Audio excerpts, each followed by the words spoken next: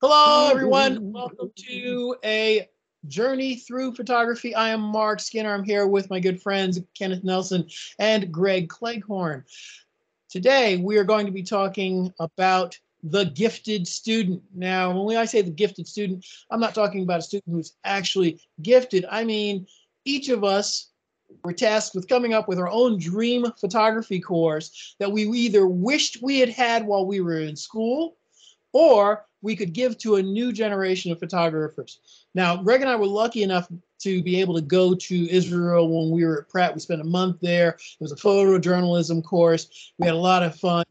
But as I was walking from my day job to lunch, I happened to see, and Ken, you can throw up the slide, on the ground.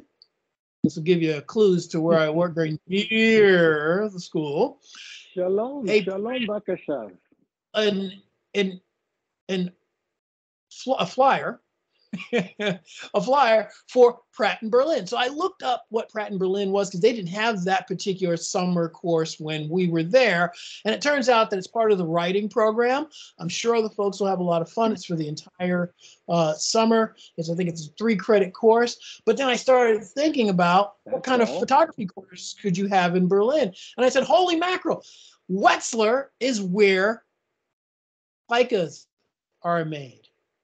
And I thought about it. I said, my goodness, you could go to Wetzlar, you could go to the Bauhaus, you could go do the historical World War II sites, you could pay tribute to the poor people who were killed in the camps. But as a photographic expedition, would it be great to be a rising senior, to be able to go to Germany, go to Berlin, and then as part of your trip, you would receive maybe a weekend, maybe 2 weeks in, a Leica Deluxe 7, and then you're tasked with the rest of the summer to use that camera in your photographic expedition. And in this way, you're sort of using Leica in its form. Now, of course, in my plan, you don't have to take that camera. If you pay a little extra for that course, you'd be able to upgrade because you know you're going to be taking that course for the credits or whatever. But I thought that would be really like the coolest photography-based course that I could think of to give to a new generation, would to be something where they got a camera, particularly a nice camera like a Leica, and they could use it in that area and just have a memory and a really fantastic souvenir. So, what do you think? And it's only a Souvenir. train ride from Berlin to Wetzlar. So, what do you guys think? And who's up next? Ken? Well, I think you got something to say, Ken, or No, go ahead. something to share. No, I'm just, photographically, Germany. Yeah, Germany is interesting visually, but I'd like to. I think we had a chance to go. Yeah, well, thanks for Pratt or whoever put that together. The Pratt Israel course, with the camera obscura in Israel was amazing for me. I uh, I thought, it was just to be dropped in. I remember Mark. I telling Mark, I was like, you see the buses that you always see on CNN, and there was just a tension there, but at the same time, you knew you were in someplace special. The all the holy sites and the people themselves. The way um, we I learned there were socially there were Jews, and then there were Israelis, and they were two big different things. Big different, yeah, they're two different things. And when Mark and I took a side trip to Egypt, or the land of the Kemetic people. Um, Shout out to Black History Month there too. This is week 2, but yeah, there's just a weird energy where people were saying, when we were in Israel, it's like, oh no, don't go to Egypt, you'll get robbed, you'll get this, they'll beat you up, blah blah blah. I was like, well, I want to go. I said, out of Egypt, they'd call my son. I'm with that. I can go for that. So I just get from the okay. This is probably the photojournalist of me talking, but I enjoyed. or not so much enjoyed, is that I allowed the experience to happen. You know, seeing old Israeli men with a yarmulke and walking down the street with an M16 slung over their back was a bit of a social shock for me. And Yeah, the bomb scares and the blackouts were a little bit much, but we did go in the 80s, so no, it was it was real. different. You know, it was just real. That's one reason. Another reason why I wanted to do photojournalism. You know, at and I found out what I could at Pratt, and then went out and did it. So yeah, social situations are real, emotional, and they're an interesting uh, thing to capture. You know, we're bombarded day and night by images of highly talented professional shooters who capture this stuff. You know, like in Ukraine or now in Turkey with the earthquakes over there, or just to be able to be there and capture something that makes a social statement or captures the humanness or the human nature or the human condition of people who are existing in our time is appealing to me. So as far as a course, I'm very thankful for that course they offered to Israel. So that's all I got. Okay, well, all right. So you have no thoughts on a course where your kids would get a camera to actually use it? Oh yeah, I got plenty of thoughts on that. I thought I was giving Ken a shot to say something because I'm just babbling yakety yak. I Okay. I would just expand that just a little bit, maybe not just limited to Germany, but maybe to Japan, Okay. for the Japanese manufacturers as well, to give people an opportunity to not only shoot there. Now, and you didn't specify whether these were uh, gifted cameras to the student, or were they Oh, purchased by the yeah, student? yeah. The actual camera would be a gift. You see, that Okay, would be that's Oh, they okay. when they take the course, they get the camera. But if they don't want that particular camera, and they want to buy something a little better, then they can add money to it. But the gift is actually the Deluxe 7.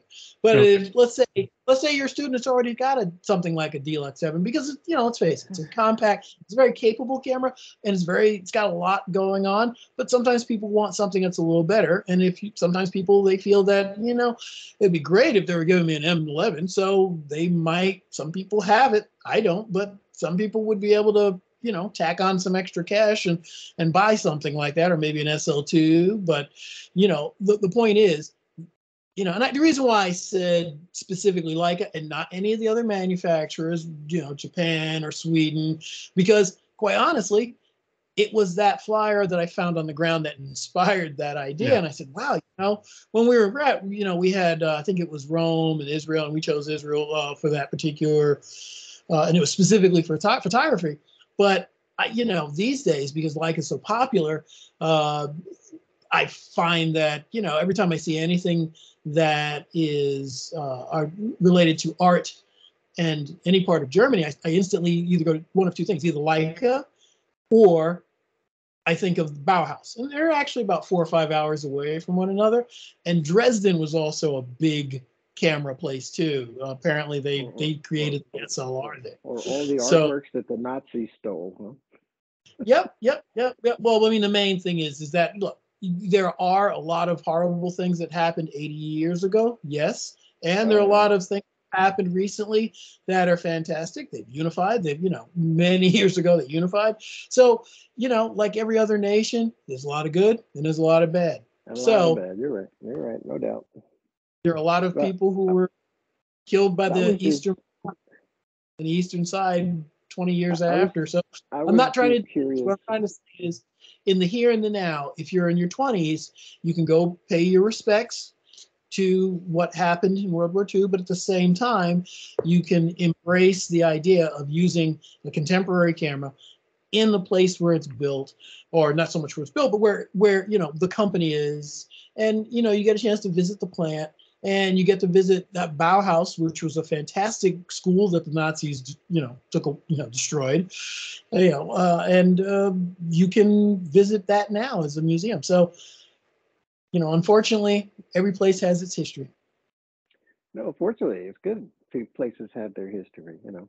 But again, that what I was totally thrown. But thanks for clarification. You're um, outside looking in, you know, to a situation, or being the gifted child by getting a gift of a camera. I was thinking about, you know, a talented student that would see and experience something different because of their personal insight or their artistic vision, that that location would draw something out of them. That's what I was thinking when you said Oh, I'm sure gifted, that the would happen. gifted student. Right. I But think I that don't. you have to be a special kind of student to really take the study abroad in any field. So that goes, no, I shouldn't say goes without saying, but yeah, that's something that I just considered an assumption. But Well, let's a go on to terrible Ken. assumption. I Well, I mean, mean, because I should have expected this from you, Mark, because you're technocrat. You like the gear and all of that. But I would fear that while you were at the Leica factory or wherever, I would definitely tag along to the Bauhaus. I would like to see their designs. It's like yeah, their designs were just you know, changed the world or changed the design history, had the history of design anyway. But I like getting out there. You know, I would be like Ken. I'd be on the street shooting, you know, just to see how people are living and doing what they do on a day-to-day basis. That would interest me a whole lot more than exactly. the mechanics of a fresh, you know, the new camera smell. Well, I think it'd be great to be able to do both since you're in that part of the world. Why not experience, you know, that entire thing? And that's what makes it, such a great course. But let's get on to Ken's because I don't want to take up too much time. Okay. All Too right. late. So I will start with by saying that in my junior year in high school, we had a 2-semester course of Which high a school? high school of art and design A and in D, New York baby. City. And it was a junior year for 2 semesters. And the title of the class was called Photo Science. Photo Right? science. And yes, and I don't know how available it was in any other school, but I just wish that there were a college level course of photo science that would have continued or at least overlapped in the photo science of the high school. So this is picked up from Wiki. It's the science of photography, and it basically describes what photo science for us was. It's the science of photography and the use of chemistry and physics in all aspects of photography.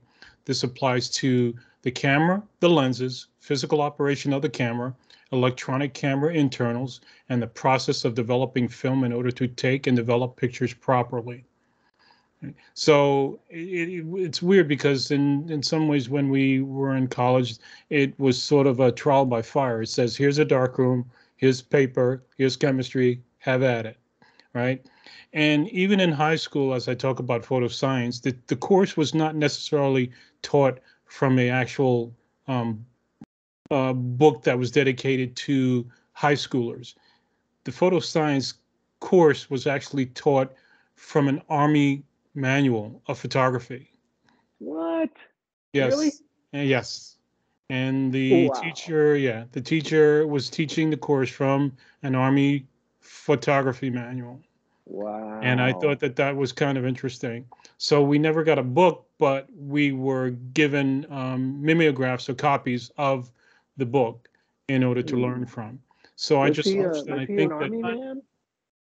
I don't recall if he was or wasn't. I think he may have been. He probably was military, but I couldn't tell you which branch.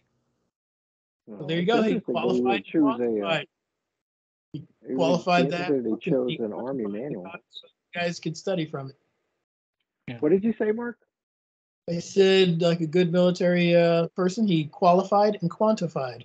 He qualified the material that was in that book being suitable for young people, and then he quantified it to meet the need by making copies for educational purposes. And it was a 2 semester But course, and well, to add, sorry, go ahead, Ken. it was a 2 semester course, and it was great I was just looking at my transcripts for that course, and I did pretty well on the first semester. Didn't do as well on the second semester. I got a sort of like a B minus on the first semester. Got a probably a C plus on the second semester of that course. I don't know why, but it was really cool to go through that. And I just wish, I think, had if there were such a course, and I don't know if there is such a course in any technical college for photography, I would have assumed that there might have been, but I'm also assuming that there probably wasn't. So I think that this would have been a great adjunct to a course in photography. Hmm. I think Brooks and Hallmark used to be very, very technical. What? Mm. The Brooks Institute and Hallmark School of Photography, those two schools are extraordinarily technical, and they're gone now, both of them. Rochester Institute of, yeah, Rochester is still there, and they still very technical, very precise on their photography. So yeah, I mean, I could see, using an using an army manual. Um, I mean, as a Navy guy myself, so I can understand how they would take something like like anything really, and break it down to its elementals, and because you have to be able to teach whatever discipline to a wide range of aptitudes. Some people never finish high school, some people have their degrees, or but there's a lot to the way the military breaks stuff down and makes it teachable to dang near anybody, really, if you have a So, eyes to so see. Ken, so Ken, that would be. Would you consider that that was a gift to you, or is that something that you would gift to another generation, or both? I would give that to the current generation now, and going forward, because um, I think it would only benefit. It could only benefit. It couldn't detract from uh, an education. And it's not to say that you need to actually go to college to get the book, but if it were just a hard copy of a book that you were able to get. And some could say that there's actually a manual similar to that now, which would be Ansel Adams, the camera, you know, The uh, camera, the the print, print, and what I forgot whatever the third one. So yeah, those would be the negative, the camera, the negative, and then the print. Those are yeah, the three books of the Ansel Adams Bible.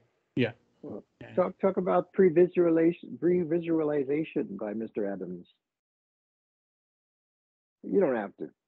No, I'm not. Oh, well, that's not really germane to this conversation, but it's the idea that you can, if you know your craft, you can kind of pre-visualize what the final result will be prior to making the exposure. That's really it. But Okay, we can well, cover that another show. we can cover that another. Yeah, pre-visualization. I think that's most definitely a good topic for us to delve into. I like the idea. Um, as far as that goes, I mean, that roll of film that I put in last episode we did, I still haven't gotten it back.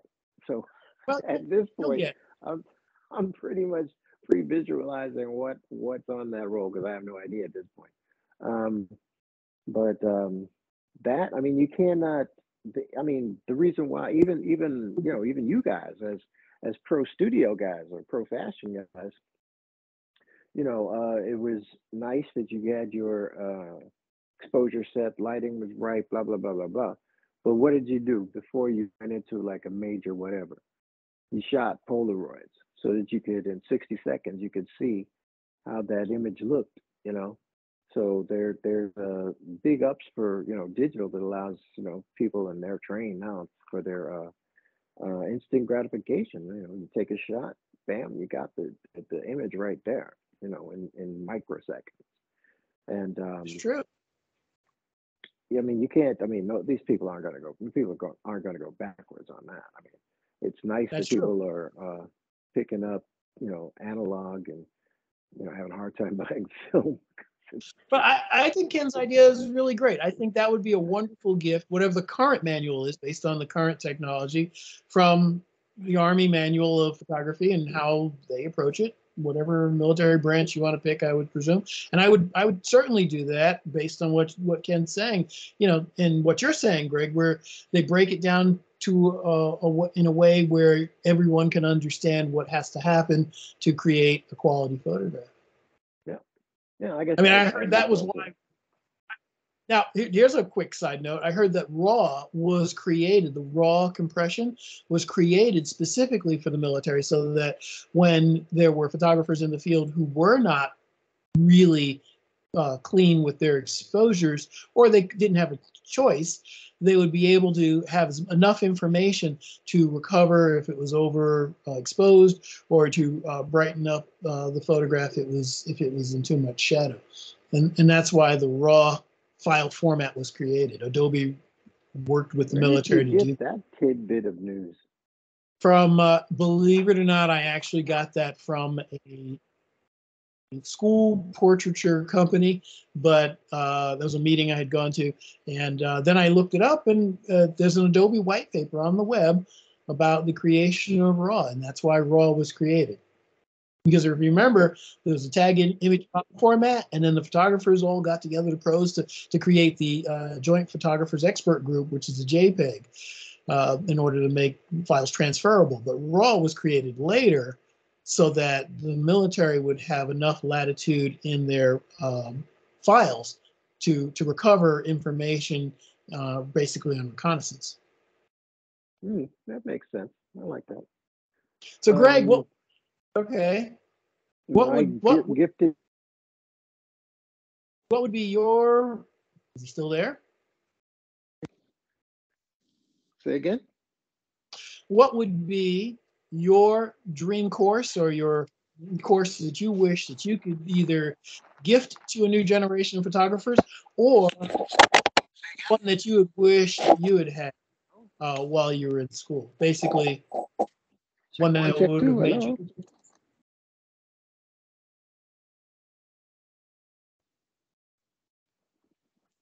Say something. Something.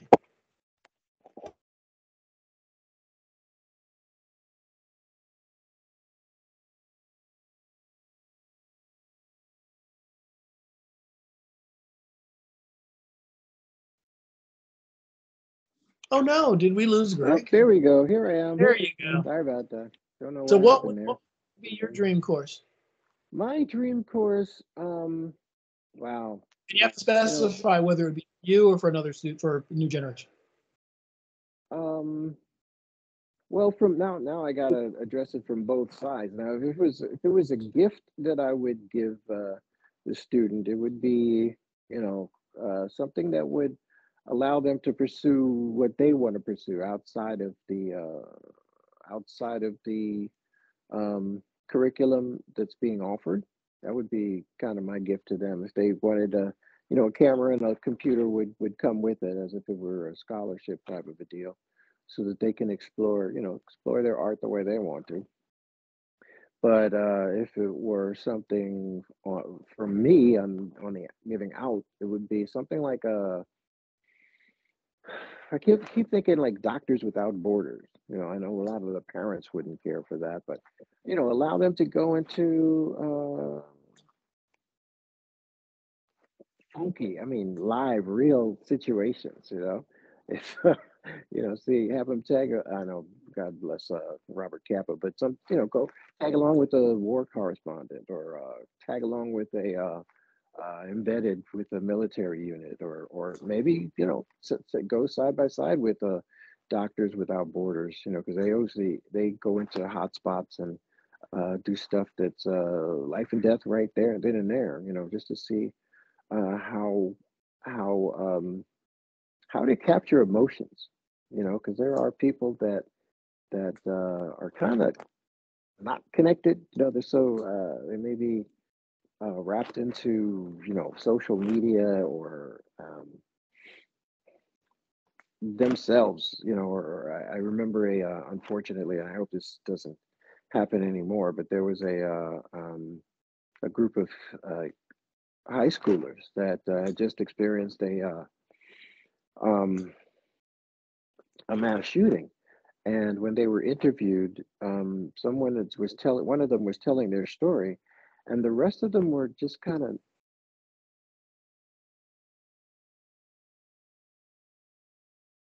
We lost your audio. We lost your audio.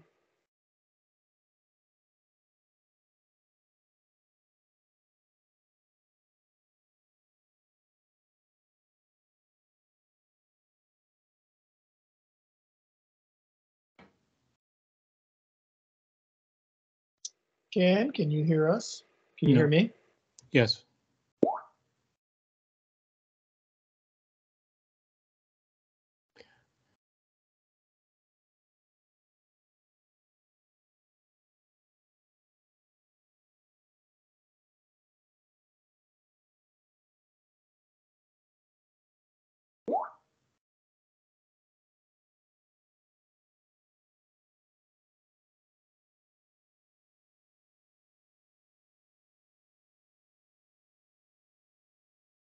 So, Greg, we've lost you. I think, Greg, you may have to sign off and then sign back in.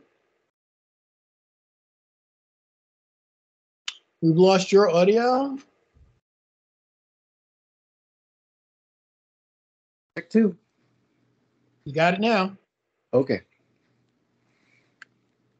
Well, that's So we missed, once you said something about the kids who were in a mass shooting, then as soon as you said the word shooting, the audio dropped. wow. Well, all I was saying was that they were interviewing one of them with the others sitting next to them, and none of them seemed to comfort them because the person was in distress. But I was wondering, is it the thing that they're disconnected with their emotions, or is it that they too were in shock? So that may not be fair. But a program or a school gift that would send people out to experience, uh, emotional events through the lens. Photojournalism and good art is about capturing emotions and what's going on. For me, it's my humble opinion, and I think something like doctors tagging along with the Doctors Without Borders, or being embedded with with military members so that they can get an idea of conflict, photographic conflict photography. But that's another here nor there, so I'll leave it there. Okay, so you feel that the gift to you would have been some sort of way of being embedded in a crisis situation while you were in school. Yeah. Okay. Now, is that something you also mentioned for students, your gift to them would be an independent study to study what they want to do. Is there any structure that you would apply to that course, or just an independent study course would be the gift that you give? I would want them to come back with minimum of two thesis series, a series of images that told a real story of how of their expression and how it impacted them. Okay. Fair enough. All right. Ken, you got any questions or comments? No. Greg, you have any more to add? I'm good, man. Thanks for the topic. I know you guys were going to say that I would have thought some sort of major comprehensive studio, blah, blah, blah, but no, I kept my thoughts on the people of today. So there you go. All right, here we go. We have been, And still the guys who are going on a journey through photography. I'm Mark Skinner. I'm here with Greg Cleghorn and Kenneth Nelson. We hope you have a good day. Bye-bye. Happy Black History